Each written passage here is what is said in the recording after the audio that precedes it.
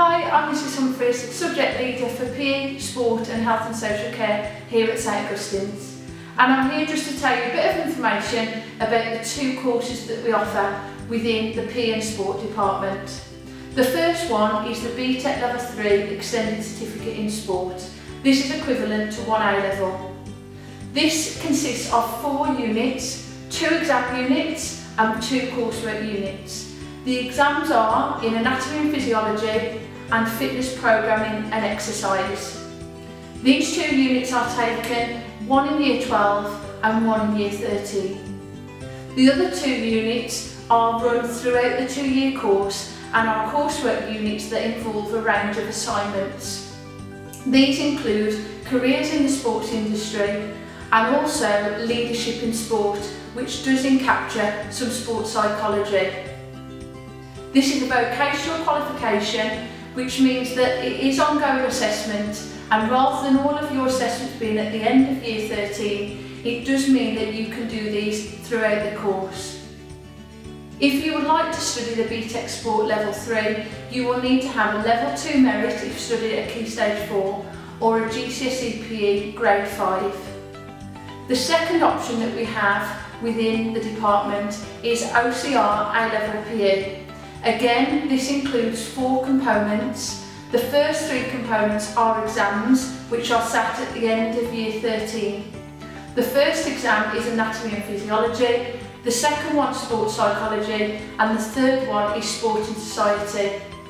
The fourth component includes a practical performance of you either as a performer or a coach within one chosen sport of your choice, which must be from the OCR approved list.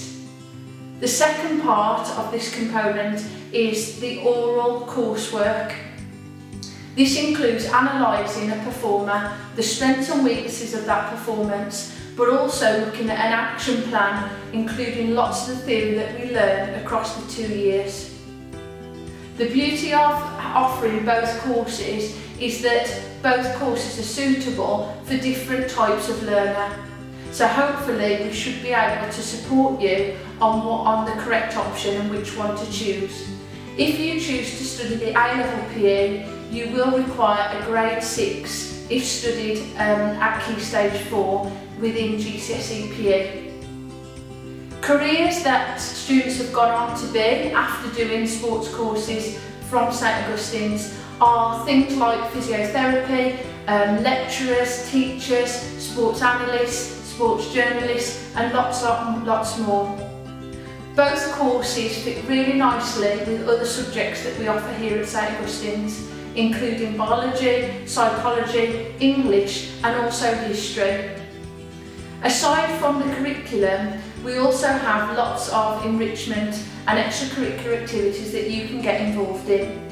Lots of our current 6th form students are involved in supporting our Key Stage 4 extracurricular programme, either acting as umpires or leaders, but also taking part themselves practically within our 6th form fixtures against other schools. The final thing that we offer is our annual ski trip to Austria, which happens every February half term, which our Year 12 students are welcome to attend. Hi, I'm Maddie. I study PE, Psychology, Sociology and Child's Play. I picked PE because I was really interested in it and I also want to study it at university. One of the topics we study is Anatomy and Physiology, which is one of my favourites. I hope that I've given you enough information on the 2 courses. However, if there are any questions or queries, please do not hesitate to contact me through the St Augustine's email. Thank you.